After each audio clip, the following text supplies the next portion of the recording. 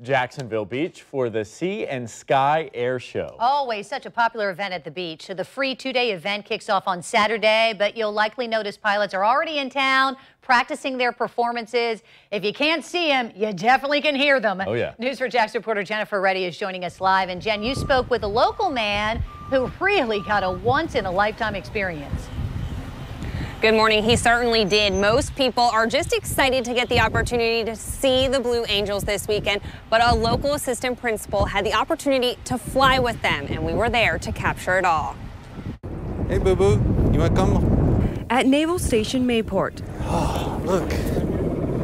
What's that? Scott Stewart is suited up and buckled in tight. Follow me, I'll give you some tips on how to go nuts. Getting ready to fly on a perfect crystal clear day in Jacksonville. How's my hair? But this flight is no ordinary flight.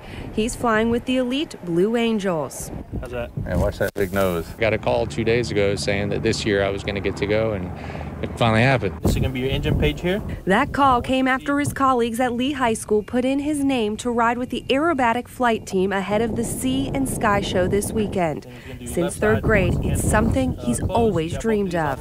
It's inexplicable. It's, you know, I've never been in a jet before, and now I got to go in a Blue Angel. Double Angel 7 is with you. Back taxi 115. You ready to go flying? Let's do it. Ready, hit it.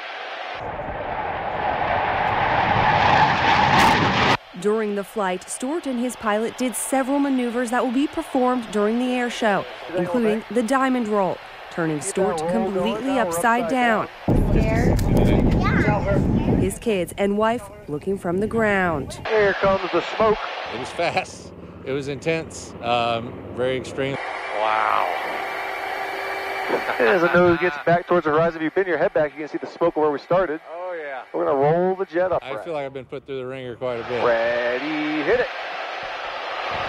All right, there's our spike to 6, and we're backing it off now. As an assistant principal, Stewart is encouraging his students to follow their dreams. And what's the lesson in this for students at Lee High School after going through this experience? You have no idea what the future holds for you. You really don't. He hit it.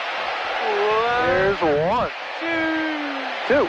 A message to work hard, remembering the sky is the limit.